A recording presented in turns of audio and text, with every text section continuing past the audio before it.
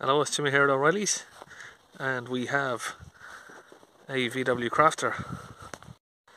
So I've been called out to this for a DPF, but we're just going to plug it in anyway and see what's going on first. So that's the OBD socket just over there, and we are just waiting for this to come on.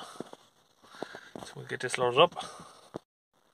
So for this one, I think we will pick the Volkswagen CV, which I believe is a commercial vehicle.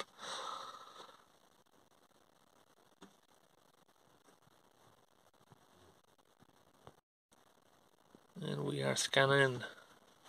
Let's see what faults we have.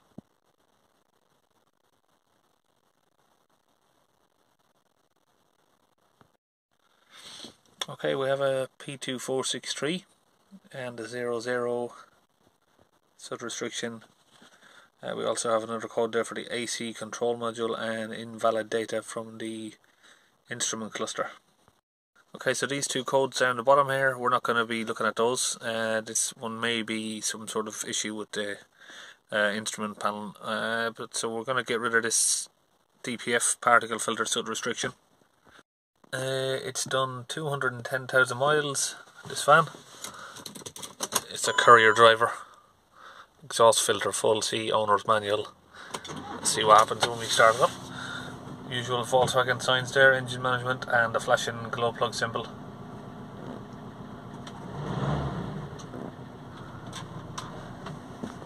So as you probably noticed there, it's exactly the same van as ours. And I can definitely say this is the first time we've ever done one of these vans.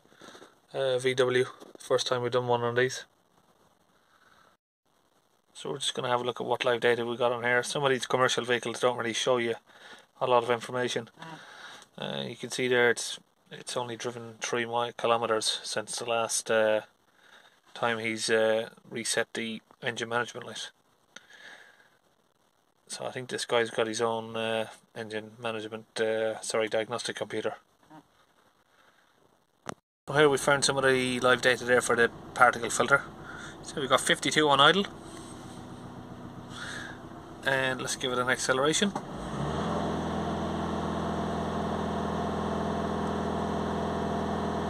$200.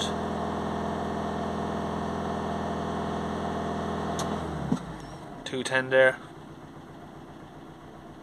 And we can see that the sensor is getting voltage, it's reading it.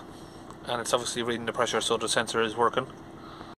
So having a look inside the engine compartment here, we have the Dpf Pressure Sensor just here, with both the hoses going down, all the way down there, and into the Dpf. But I think in this case we might just open the oxygen sensor.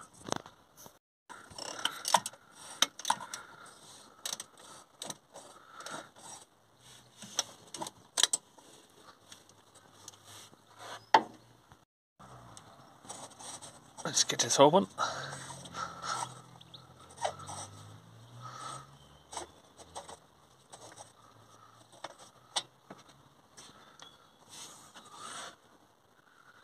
It's not too bad looking. A little bit of soot on there, but not much. And you can see this tool here that we're using is a 22mm crow's foot spanner. So just rest the tool over there along with the sensor. Now we've got access to the hole. So I've just got my little probe camera here hooked up. Let's see if we can have a look down in. I don't know if we're going to see that on the screen here actually, but we'll see what we can do. Just feed that down there. Let's just try and get the screen out of the sun. There's a lot of glare here on the screen, but let's try and get it as best as I can for you to show you. So you can see, you can see the honeycomb there on it, but it doesn't look like it's completely blocked, but obviously further down inside it's going to be blocked up. So we'll get the fluid put in here now. We'll try and leave the camera in there at the same time if we can.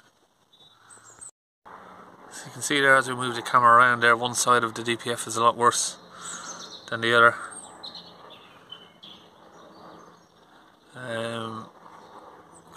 Just trying to get that focused as best I can there.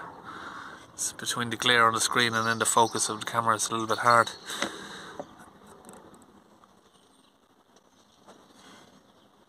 Okay, so we're gonna now put the fluid in there. And we're going to use 2.5 litres of this. And we're going to put it in here. Dispenser bottle. So we've just got a tube from the dispenser bottle here. It's a pressurised brake fluid bottle, but that's what we use it for. Just got that pressed in here. Now we can build up the pressure just by pumping it up.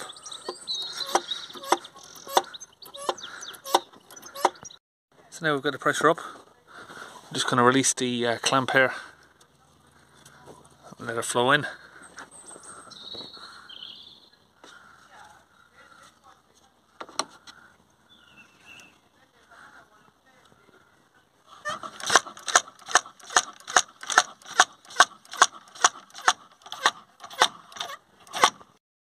So you see there, it's starting to fill up there. Can't really see it very clear now.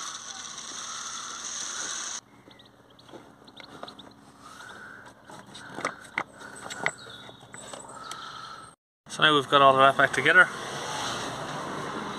We'll go back in diagnostics, we'll have a look at what adaptations we can do, and so we can... Okay, so the regeneration is only by driving, it's not a static one. So we'll click on that anyway. And we'll get that ready to work. Or we'll just go back for a minute actually. We'll go into live data. And we'll just hold some revs on the van and see if we can see the pressure dropping. We're going to use this, it's an accelerator depressor. Let me let that focus. 3237 laser code. And start it up.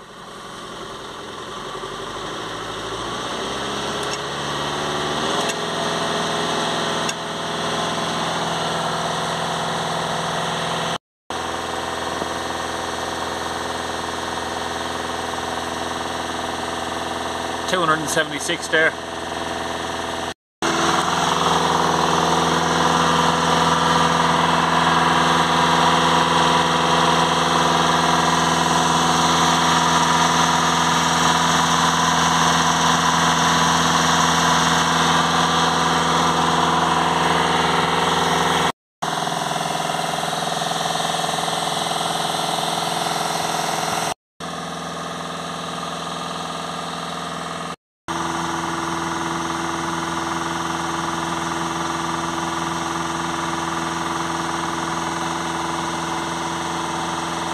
Okay, so I'm just going to try and clear the codes and see what happens for a minute.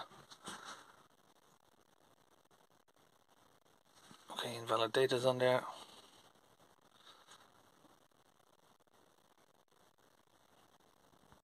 Now we can go into the adaptations and we'll reset the Dpf particle filter initialization there. Okay, so we've got the engine lights out there. Now we're going to take it for a drive for about 10 or 15 minutes.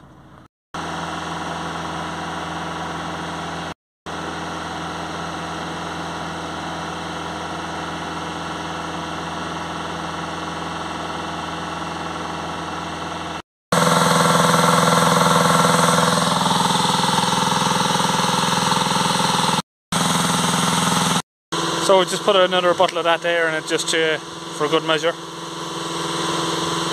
because it's quite bad, this one. Okay, we're on 30 there. So now we can we'll release the pedal and see what it's like on idle. Taking it off, and we are now down to 6, 7 on idle. So there's a lot of difference there.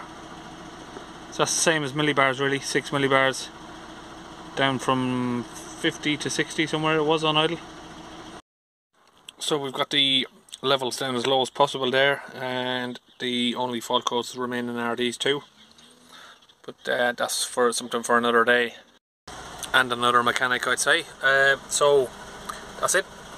Warnings are done. We've had it on a 15-minute drive. It's all good. And we will see you on the next video.